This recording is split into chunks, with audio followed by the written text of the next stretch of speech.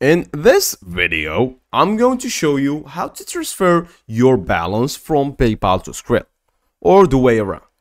Keep in mind that there's no direct way to actually transfer money from PayPal to Skrill. The only possible way to do so are a couple of methods that we're going to explore in today's video. First of all, before we get into anything technical, I would like to tell you that if you find someone, a friend or someone that actually wants credit in PayPal and they have a Skrill account, that will be the best way for you to receive the best rate. As you can exchange for that friend, say $10 for $10, and both of you will be happy with that exchange. Otherwise, I'm going to show you the methods that we have under our hand. The first method is to actually withdraw money from PayPal to your credit card. To do so, all you have to do is actually, first of all, head to your wallet and make sure that you have a credit card in place. You will be able to either link a credit card or a bank account. After making sure, come back to this main page and hit on transfer funds.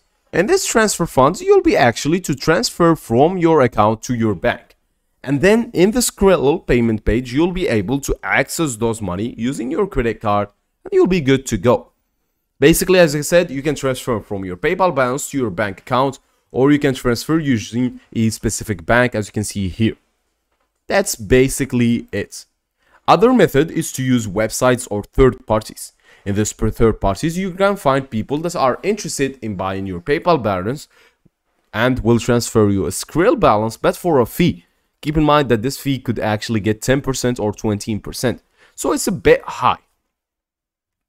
That's basically it for today's video, guys. I hope you have an amazing rest of your day, and goodbye.